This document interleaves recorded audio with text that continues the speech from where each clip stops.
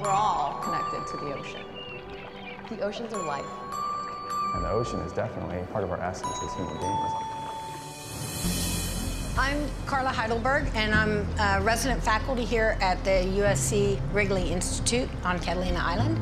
Today, we're going to focus on an invasive species that has become very abundant along the coast of the ocean.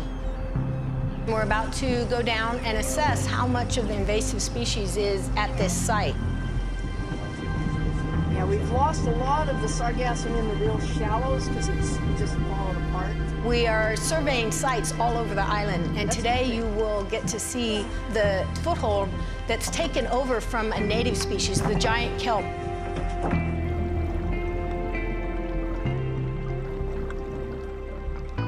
Giant kelp is so important in coastal California because it supports this incredible biodiversity of fish, of invertebrates.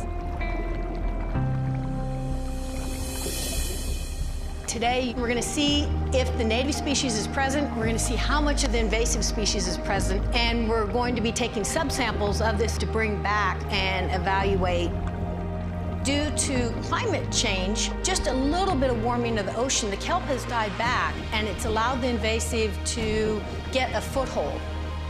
So it's really, really important that we watch this invasive because it will fundamentally change these very important ecosystems that we're trying to protect.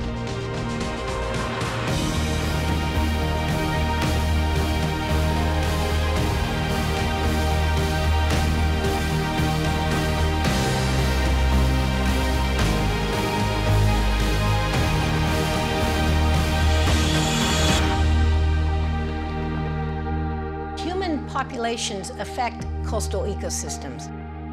It's critically important that we maintain the health of the ocean for things that are important to us. Fisheries, biodiversity, and keeping an eye on invasive species is critical as we go forward in trying to protect our ocean systems.